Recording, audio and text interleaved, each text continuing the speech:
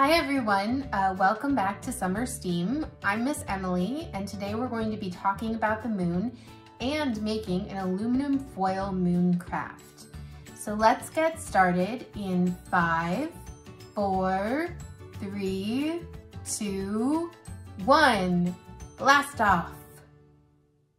So for this activity, we're going to need aluminum foil, a bowl or container to trace our moon shape, a black or dark paper, a white or yellow colored pencil or crayon, a few coins. I have a quarter and a nickel, glue, and then we're also going to need scissors.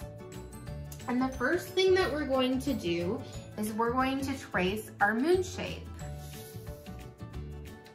So let's move these, turn this over, and then trace the bowl.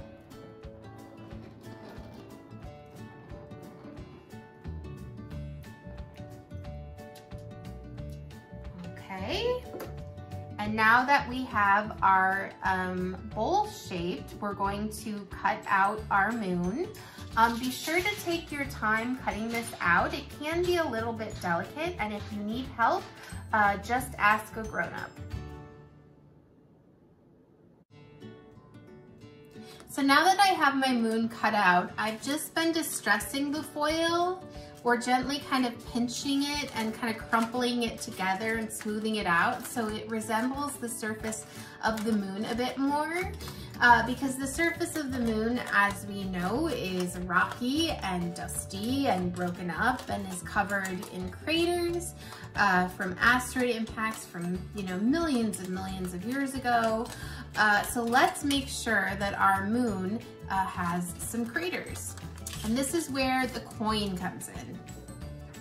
So I have a quarter here, and what I'm gonna do is I'm gonna place my moon over the quarter, and I'm gonna press down lightly, and then I'm gonna take my finger and I'm going to trace the edge of the coin.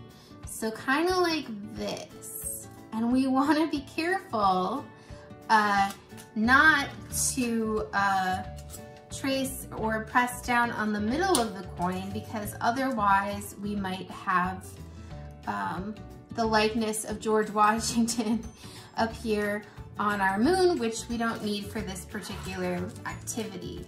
So I'm just going to keep making craters.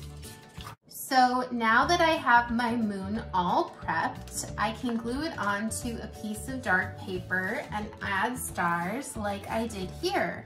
I just drew these stars in using a white colored pencil. And if you end up making this moon craft and you still want to learn more about the moon, be sure to check out the video we've linked to in this post. So I want to thank you for joining me, and please have a wonderful day.